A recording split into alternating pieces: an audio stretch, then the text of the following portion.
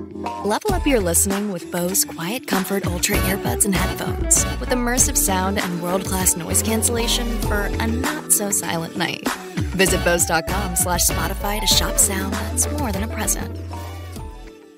Bullet Bourbon Barbecue. It's new at Buffalo Wild Wings, a rich and smoky barbecue sauce infused with Bullet Kentucky Straight Bourbon Whiskey. Bullet Bourbon Barbecue Sauce. It's now available for a limited time only and only at Buffalo Wild Wings. This is SpaceTime, Series 24, Episode 96. Coming up on SpaceTime, could red dwarfs be less harmful to exoplanets than previously thought? It turns out that Russian space station mishap was much worse than previously reported. And Rocket Lab successfully launches a new mission for the United States Space Force. All that and more coming up on SpaceTime. Welcome to SpaceTime with Stuart Gary.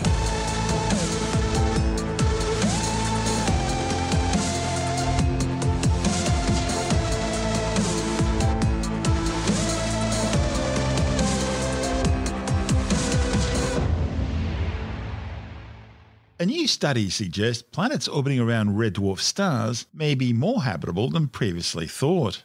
Planets orbiting around red dwarfs should be ideal places to search for life. After all, red dwarfs are the most common stars in the universe, making up at least 80% of all stars. And they have extreme longevity, living for trillions of years, far longer than the 13.8 billion year age of our universe. That provides plenty of time for life to develop on any planets orbiting a red dwarf host star in its habitable zone, the area around a star where liquid water, essential for life as we know it, could exist on a planet's surface. And red dwarf stars' low mass and limited brightness means it's also easy to detect planets orbiting the habitable zones around these stars. Observations using the European Southern Observatory's HARP spectrograph on the 3.6-metre La Silla telescope in Chile suggest at least 40% of all red dwarfs have Earth or super-Earth-sized rocky planets orbiting within their habitable zones. But there is a big problem with red dwarfs. Their low stellar flux means any habitable zone would be extremely narrow. And because the planet would need to be extremely close to its host star, it would likely also be tidally locked, resulting in extreme temperature differences created by one side permanently facing the star and the other side in perpetual darkness. But the biggest problem by far is that red dwarfs frequently generate intense stellar flares, far more than stars like our Sun. Stellar flares are magnetic explosions on stars that expel intense electromagnetic radiation into space. Those coming from our Sun are called solar flares, and they cause space weather, which can damage spacecraft, affect radio communications and navigation systems, even cause power blackouts on the Earth's surface. But the Sun's flares are fairly small. Those coming from red dwarfs are both far more violent and more numerous. Large flares are associated with emissions of energetic particles that can slam into exoplanets orbiting those stars, altering or even eroding away their atmosphere, irradiating their surfaces, and evaporating any liquid water on the surface. All this would act to limit any chance of life developing on such a world. Now, a new study reported in the monthly notices of the Royal Astronomical Society claims stellar flare activity might pose only a limited danger to planetary systems, suggesting the radiation bursts don't explode in the direction of the exoplanets. The findings are based on observations from NASA's Transiting Exoplanet Survey satellite TESS.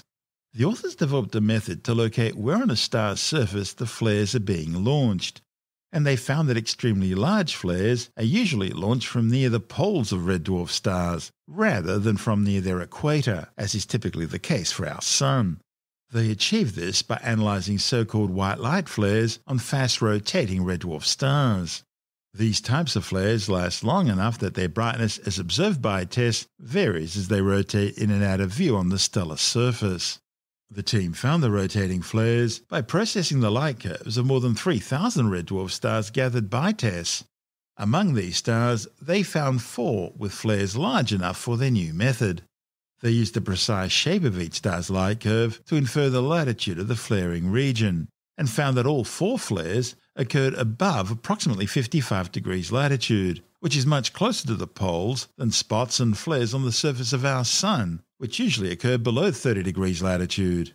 The findings have implications for the models of the magnetic fields of stars and for the habitability of exoplanets that orbit them.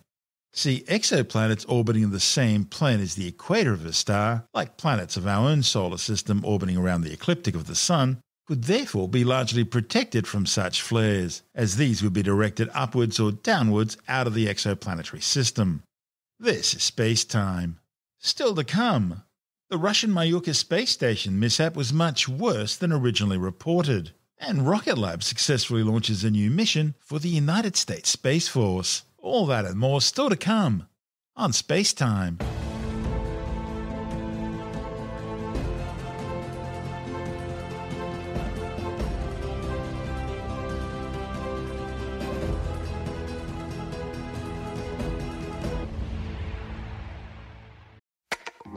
Level up your listening with Bose Quiet Comfort Ultra earbuds and headphones with immersive sound and world-class noise cancellation for a not-so-silent night. Visit Bose.com/Spotify to shop sound that's more than a present. Mission managers at NASA have revealed that the Russian module malfunction, which sent the International Space Station out of control for 47 minutes, spun the orbiting outpost around on its axis 1.5 times, affecting communications and power collection. It means the original estimates that the space station was flung 45 degrees out of alignment have now been revised, with a final number being a 540-degree spin. The Russian Federal Space Agency Roscosmos has blamed software issues for the sudden thruster ignition aboard the new Nauka multi-purpose laboratory module, which pushed the space station out of orbital alignment. It seems that software problem caused Nauka to try and undock and move away from the space station, a situation which, had it succeeded in ripping off its docking clamps, would have been disastrous. The crew aboard the space station only knew what was happening when alarms started sounding, and they saw the Earth and stars appearing to move away from where they should be. Mission managers in Moscow initially used thrusters on the adjacent Zvezda service module to try and stabilize the orbiting outpost, but that only led to a tug-of-war between the two modules counteracting each other and putting further stress on the docking clamps. Eventually, the thrusters on the docked Progress cargo ship were also fired up by Moscow to provide the additional thrust needed to bring the space station back under control until Nauka's thrusters finally ran out of propellant. The 20-ton, 13-metre-long Nauka had launched aboard a Russian Proton-M rocket from the Baikonur Cosmodrome in the Central Asian Republic of Kazakhstan 8 days earlier, docking onto the Earth-facing port of the Zvezda service module just 3 hours before the thruster malfunction. It's now been revealed there were problems with Nauka shortly after Proton orbit insertion, just as Nauka began deploying its solar arrays and navigational antennas shortly after stage separation. The problems included the inability by mission managers in Moscow to confirm that an antenna and docking target deployed as expected, and there were also issues with infrared sensors and the module's thrusters, even before it reached the space station. It would appear the Nauka module was never fit to launch into space in the first place. But after 26 years of construction and countless delays, it seems Russian mission managers were prepared to take the risk. Of course, they weren't aboard the space station, were they? This is SpaceTime. Still to come, Rocket Lab successfully launches a payload for the US Space Force, and China's busy launch schedule continues with the deployment of a new military communications satellite. All that and more still to come on SpaceTime.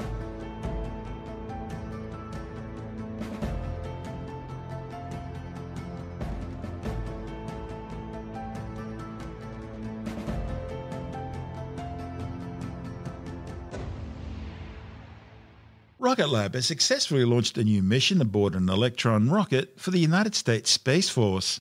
The flight was the first since the rocket failure 2 months ago. The mission from the company's Launch Complex 1 on New Zealand's Mahia Peninsula placed the experimental monolith satellite into a 600-kilometre high low Earth orbit. Vehicles on internal power. LOX load complete, system in recirculation. Anti-geysering disabled. Stage 1 and Stage 2 are pressed for flight. High flow engine purge is enabled.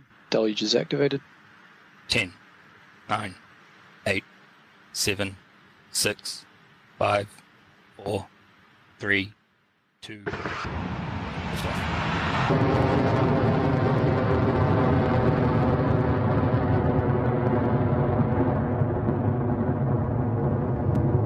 We are off the pad and on our way to space once again with successful liftoff from Rocket Lab Launch Complex 1. Right now, Electron is travelling at over 500 kilometres an hour and is passing 3 kilometres in altitude.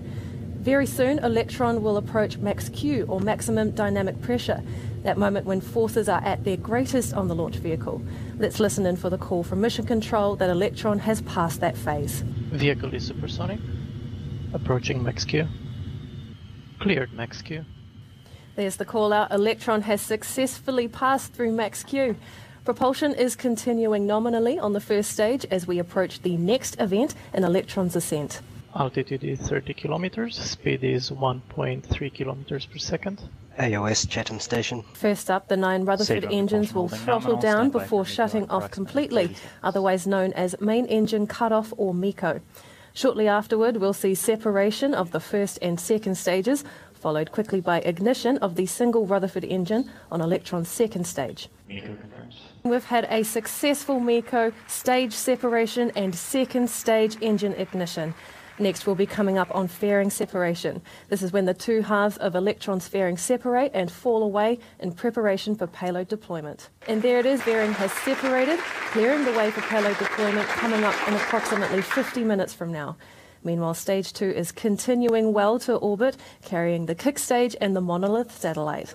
And we are looking at a healthy Stage 2 burn, 4 minutes and 5 seconds into the mission. At an altitude of about 10,000 plus and a velocity of over 165, Electron continues nominally. We're in the middle of our Stage 2 burn, taking us to an elliptical orbit, after which the kick stage will separate in preparation for payload deployment. All systems continue to look nominal. Ahead of kick stage separation is the battery hot swap. On our way to orbit, we are travelling at a speed of over 13,000 kilometres with an altitude of over 200. Now for one of the events of the launch events unique to Electron, the battery jettison. The fuel pumps in Electron's Rutherford engines are powered by batteries, but once those batteries are depleted, it's just added weight that we don't need to carry all the way to orbit. So we swap out the depleted batteries for a fresh new one to keep Electron's second stage going all the way. We call this manoeuvre battery hot swap, and it's coming up next. Confirmed. And there it goes, falling away, meaning that battery hot swap has been completed. HVB battery discharged holding nominal. Electron's second stage is now approaching SECO, or second engine cutoff. Much like main engine cutoff, the Stage 2 Rutherford will throttle down before the kick stage separates ahead of payload deployment.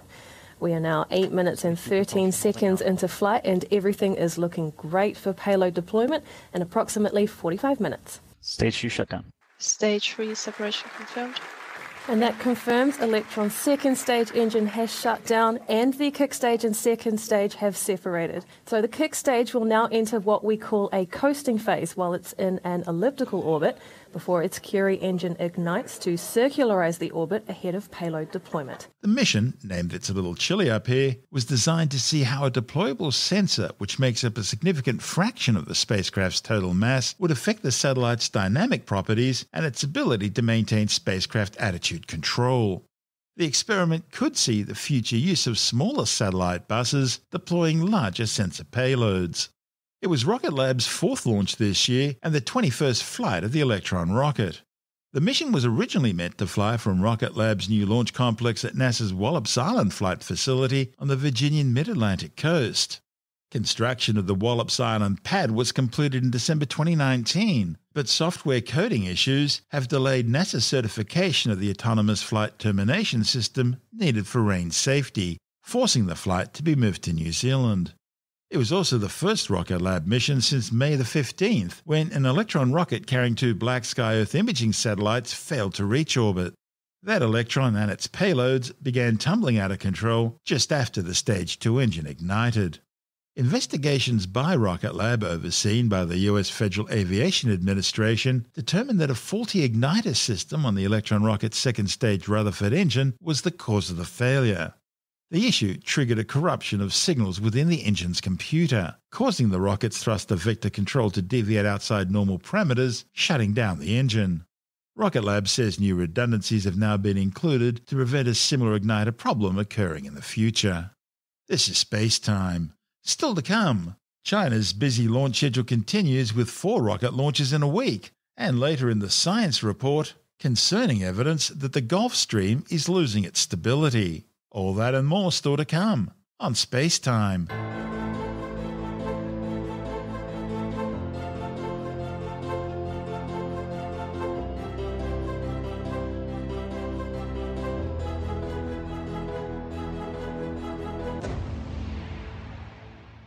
Gear Patrol calls their new dive watch the best sub-$500 dive watch. Full stop.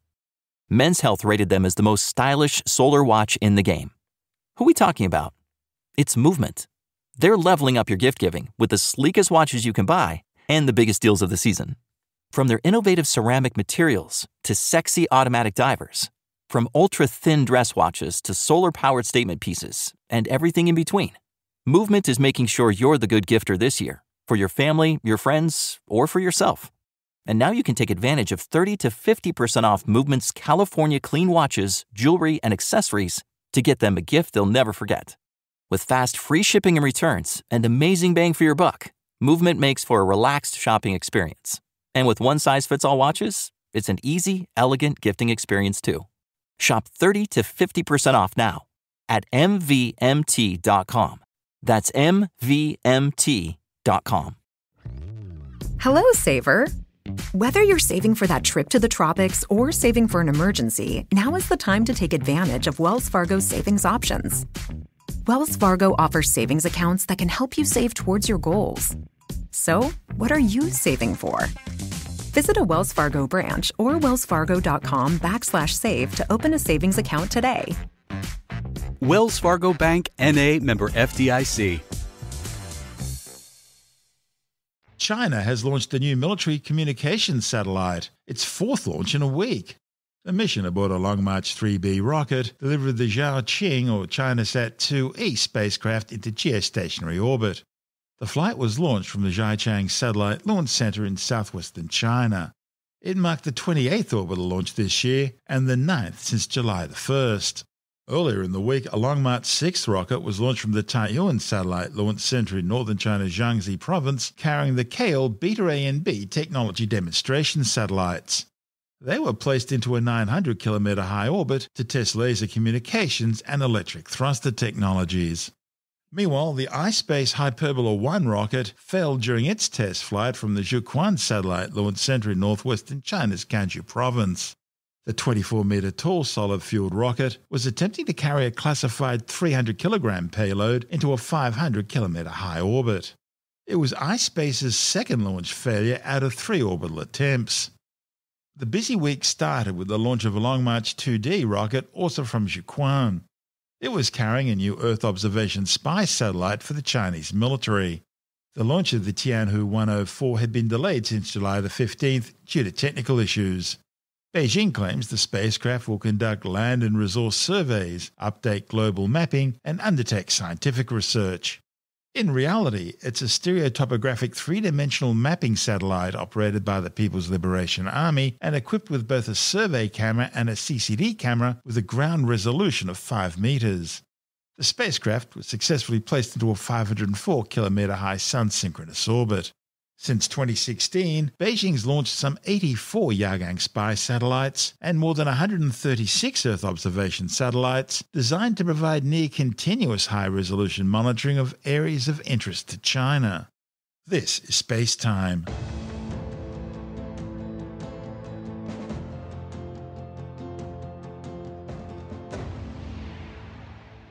And time now to take another brief look at some of the other stories making news in science this week with a science report. A new study warns that one of the planet's key circulation systems, the Atlantic Meridional Overturning Circulation System, which includes the Gulf Stream, has now been losing stability for around a century. The findings, reported in the journal Nature Climate Change, warn that a potential collapse of the circulation, which influences weather systems worldwide, could have severe consequences. Previous studies have already shown that the system is currently at its weakest in more than 1,000 years. The new findings support the assessment that this decline is not just a fluctuation in linear response to increasing temperatures, but likely means the approaching of a critical threshold, beyond which the circulation system could collapse. The factors contributing to this decline include freshwater inflow from the melting of the Greenland ice sheet, melting sea ice, increasing precipitation, and river runoff. See, the problem is fresh water is lighter than salt water and reduces the tendency for water to sink from the surface to greater depths, which is one of the main drivers of the circulation system. A new study claims the human race is now in a better position to eradicate COVID-19 than what it was to eradicate polio, but still considerably less than for eliminating smallpox. The findings, reported in the British Medical Journal, are based on a 3-point scoring system for 17 variables seen during both the eradication of polio and smallpox. These include things like the availability of a safe and effective vaccine, lifelong immunity, impact of public health measures, effective government management of infection control messaging, political and public concern about the economic and social impacts of the infection, and public acceptance of infection control measures. The study found the current pandemic to score higher than polio. The authors say the main challenges are getting the majority of people to take the vaccine and how quickly authorities can respond to the emergence of new variants. The World Health Organization says more than 8 million people have now been killed by the COVID-19 coronavirus, with over 4.4 million confirmed fatalities and more than 205 million people infected since the deadly disease was first spread from Wuhan, China. The locally extinct western barred bandicoot has been returned to the Stuart National Park after an absence of more than 100 years. The threatened species once ranged right across inland Australia, including the area now included in the Stuart National Park, but it became extinct from most areas following European settlement. Now a founding population has been reinstated thanks to a collaboration led by the University of New South Wales. Their reintroduction is seen as another major milestone in the Wild Deserts Conservation Project, which last year saw the reintroduction of bilbies and mulgaras into the park after the eradication of rabbits and introduced predators from the area by creating one of the largest feral animal-free zones in Australia. Paleontologists have identified a new species of ancient crocodile from fossils uncovered in the Patagonian mountains of southern Chile. The newly discovered species, named Berksuchus malagrandensis, roamed Earth during the late Jurassic epoch some 148 million years ago. The discovery, published in the journal Scientific Reports, includes parts of a skull, the vertebral column, and some lower extremities. Although only 70 centimetres long, the reptile was already showing the body plan which would be adopted by modern-day crocodiles, alligators and caiman. Around the world, a growing number of governments and organisations are requiring people to show COVID vaccination certificates before entering venues or travelling. In Russia, criminals have taken advantage of this, developing a scheme where for 15,000 rubles you can get a fake certificate saying you've received both doses of the country's homegrown Sputnik V vaccine.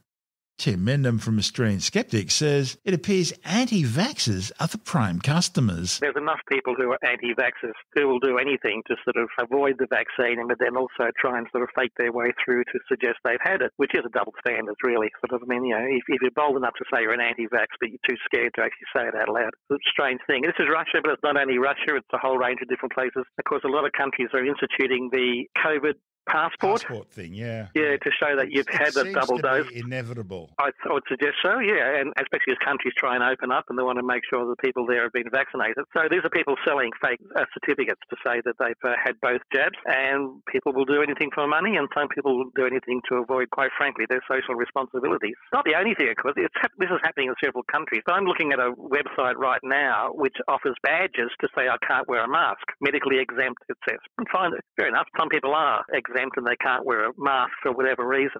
And some people are saying, thank you very much, this will help me sort of explain to people in the shopping centre why I'm not wearing a mask. But the fact you can buy 10,000 of these in one go implies to me either you're a social services centre which is handing out these to all people who don't need a mask, or you're distributing to anti-vaxxers and anti-COVID people. Maybe you have a lot of want to wear them. faces. Yeah, it's very sad, actually. And, these are professionally produced badges on a massive scale. It's a worry that these things are around there. There will always be people who try and get their way around what they're required to do and just pretend and fake and lie to sort of keep themselves sort of unhassled in a way. That's Tim Mendham from Australian Skeptics.